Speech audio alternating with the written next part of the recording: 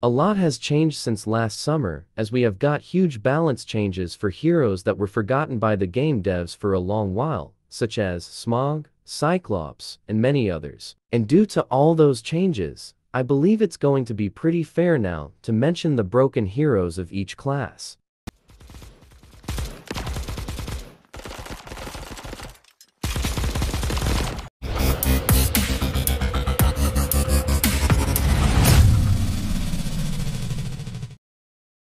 Starting off with the tremendous Leviathan. Leviathan rework was probably the most special thing so far this year.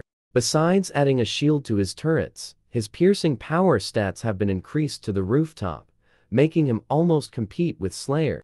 However, this doesn't mean he becomes unkillable. In fact, I really liked his new balance changes because Leviathan has a very slow movement speed, and he makes so much noise. But now, after he has a shield and more piercing power, he is finally a real deal and can protect himself. But adding a shield to turrets was kinda unnecessary touch for his basic playstyle. Next on our list, we have the new menace of speed and damage combination, Alice. There are no doubts why the entire community holds a grudge against this hero, as she is so fast that bullets can't catch her. Literally.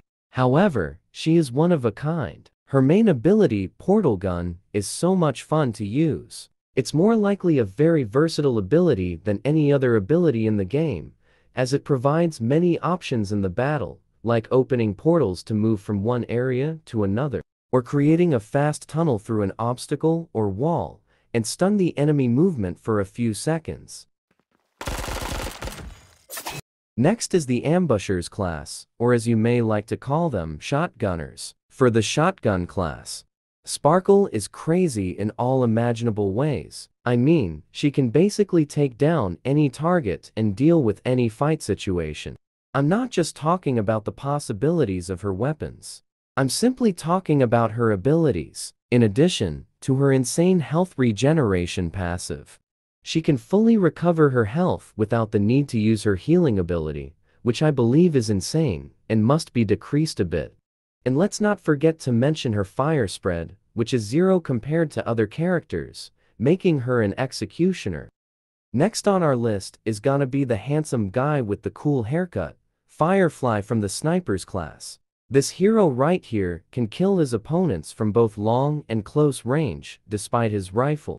Only Firefly firing sound, which, by the way, sounds like lightning, is enough to scare off his enemies and make them run away for their lives. As the damage per bullet is already high, and with his grenade ability he can shake up the ground under his enemy's feet. In addition, his fire rate keeps increasing so fast is unbelievable.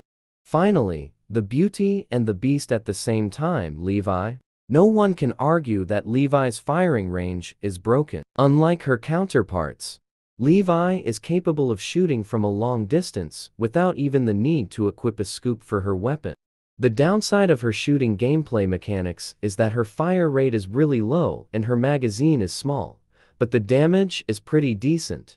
However, I still feel that her firing range must be a bit decreased because, unlike Satoshi or Tess, her fire spread is really good, which makes her invincible every time.